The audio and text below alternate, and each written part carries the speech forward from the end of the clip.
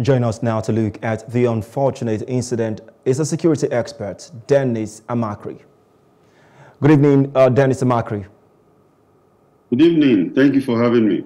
Now, quick one. This mishap is one of too many. It has become a recurring decima. Don't you think that the security agencies should have worked with a reliable human intelligence report on ground before any offensive attack, which would have prevented the death of these innocent citizens? I agree with you. I agree with you personally because I think it's either intelligence failure for us to have this kind of casualty. And of course, there was also some lack of cooperation between the Nigerian Air Force and the Nigerian Army. Although I know that there is a flying wing among the Nigerian Army, just like you have in the Navy. But I think it has been agreed that most of this kind of operation against bandits is going to be joint operations.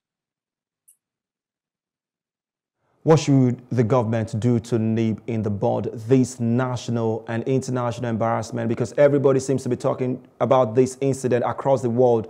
What should the government do to nip in the bud this incident? There are two major things that could happen. First of all, one is to strengthen our intelligence structure, our intelligence infrastructure, and that should come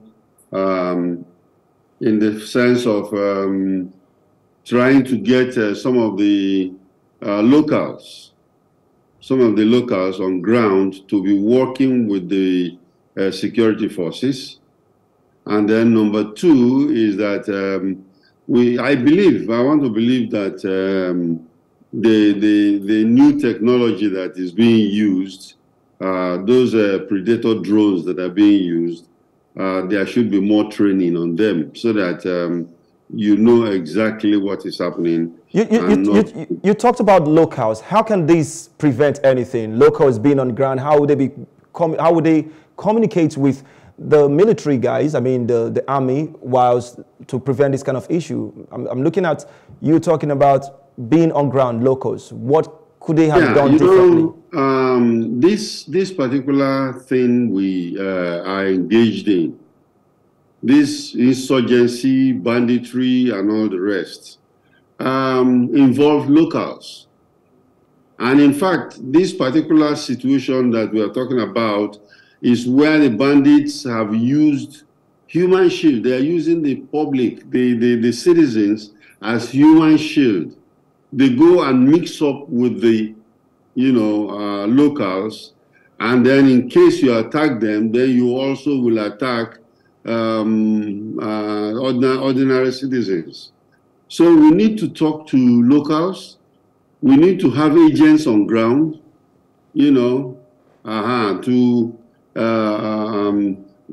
cultivate some of them in such a way that if there is an attack going to preeminent attack that is going to happen, then they should be able to transmit it to the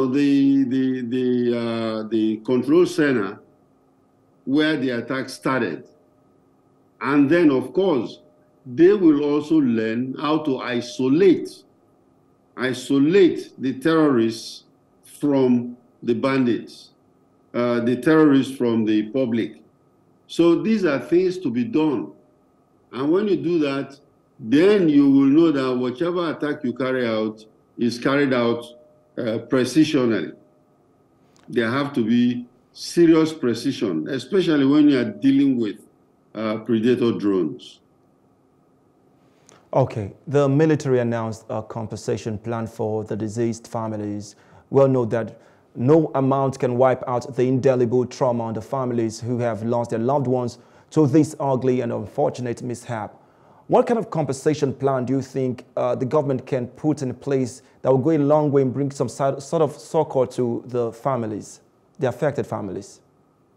One thing is this, even the natives that were there, the community people there, were not actually looking for compensation.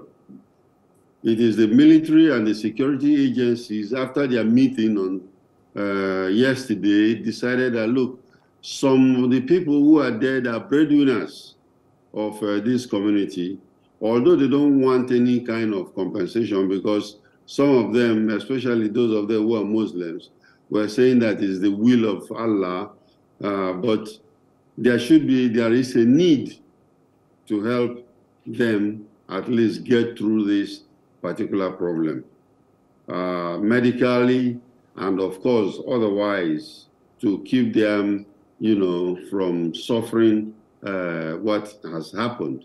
So they can do that. They can do that, and at the same time, there are other things they could do, and which is major, and that is try and clear out the bandits. Clear them out.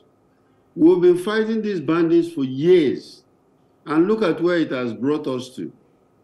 We need to clear them out. Right from when former President Buhari was in power, these bandits have been there. As a security expert, are you talking about clearing them out? How can they do this? How can they find a lasting solution to clearing these bandits out? Because it's been a major menace in the country.